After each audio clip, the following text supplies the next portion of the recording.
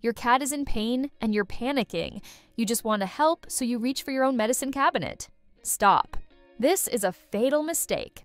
Common human pain relievers, especially Tylenol and Advil, are extremely toxic to cats and can kill them with a single pill. First, Tylenol or Acetaminophen. Cats lack the specific liver enzyme to break this down. Even a tiny dose can destroy their red blood cells, stopping oxygen from moving through their body. It also causes massive liver failure. Signs include difficulty breathing, gray or brown gums, and face swelling.